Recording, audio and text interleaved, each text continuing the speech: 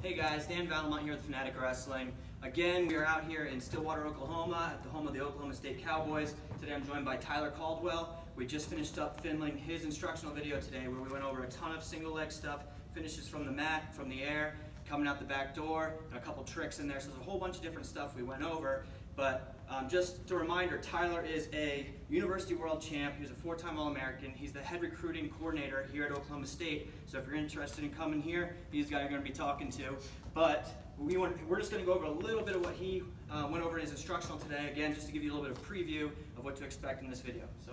So today we spent a lot of time on focusing on our pressure and our position on our feet. I started with getting our head, different collar ties, inside ties, and focusing on our head positioning. And what all that alluded to was getting to my bread and butter single leg. So my head inside single is my go-to shot.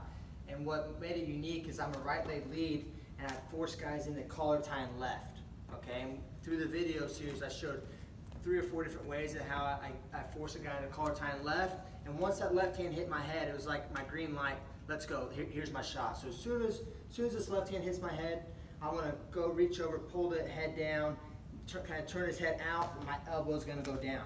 Once that pressure starts going down, I want to look for that step. So I just create this step, and now as this pressure comes up, I'm going to hit a post. I'm going to beat my shoulder past the elbow, and I'm going to get this angle on my single leg. Okay? And we have various finishes from driving up to finishing out the back, and my favorite finish, just doubling off backside. So again, we're going to work on different ties, work on our head position. We're going to force him over to a left-handed collar tie. We'll give him head position. We're going to pull his head down, create that big step, take our penetration shot, and double off from behind.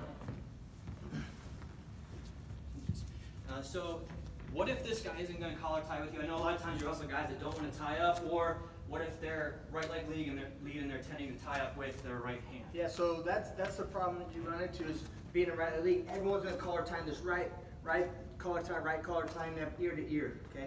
So what I like to do is I like to force my head position over, and then I'll go find an underhook. Okay. So now once I find this underhook, a classic way for an underhook defense is to clear the arm over the top. Now as soon as the arm clears, I'm going to fall it right into my over tie. Now as I find that over tie, I'll find my single leg and work my different finishes. So again, it's a simple underhook, creating that pressure as I slip it out. I find that over tie to my single leg. Nice. That's great stuff, Tyler. Guys, stay on the lookout for this video. If it's not out yet, it's going to be coming out soon.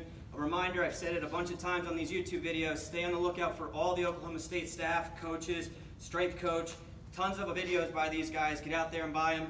BJJFanatics.com, FanaticWrestling.com. Follow us on Facebook, Twitter, Instagram. Subscribe on YouTube. Thanks for watching. Talk soon.